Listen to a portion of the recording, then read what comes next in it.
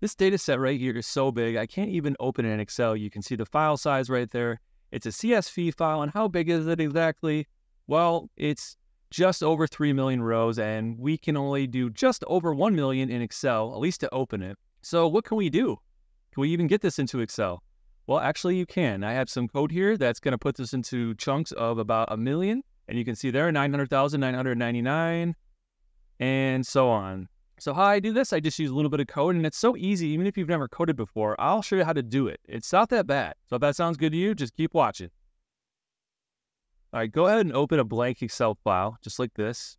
And if you have the developer tab, great. If not, just go to File here, Options, Customize ribbon. And you want to get that developer tab right there and check it and hit OK. Mine's already checked, so we're good there. If you don't want to do that, just hit Alt and F11. That's fine too. Go to this workbook, and I'm going to make this easy for you. This is the code right here. I'm going to put this in the video description, so just go ahead and highlight all of this, copy it, and then we're going to just paste it right in there. It's going to be super simple. Literally, as soon as you hit this, provided that your directory and file name are correct, it's just ready to go.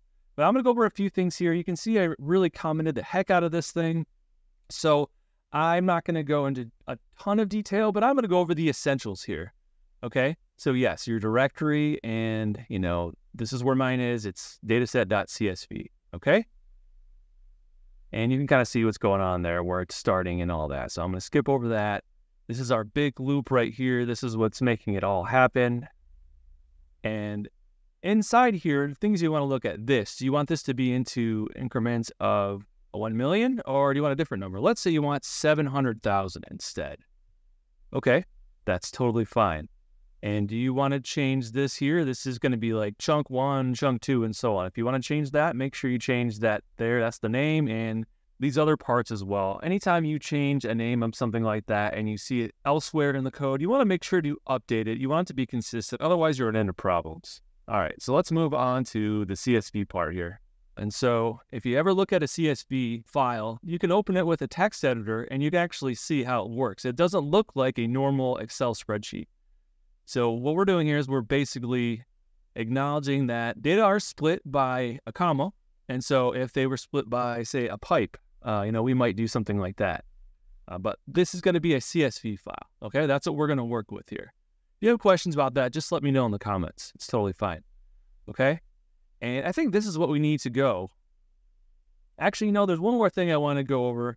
And this right here, this is not absolutely essential, but what's going on is I'm going to have field names right here. Okay, and so I want the field names to go into all my tabs.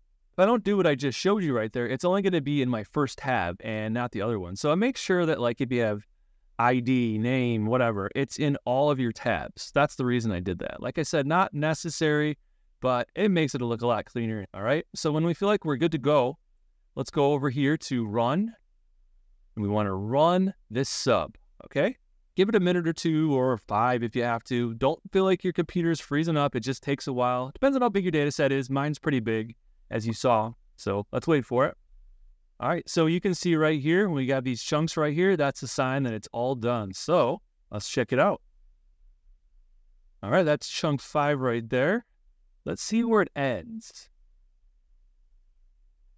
All right, so that's 300 million right there.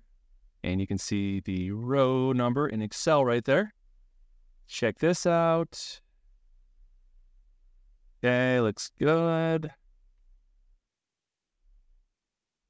Yep, and so we have those column names up there again. I think it just looks a lot better. And just to be clear, once it hits that 700,000 mark, that's when it's going to go on to the next chunk. So this is sort of that cutoff point right there. So anyway, that's all I got. Thanks so much for watching, and have a good one, everyone.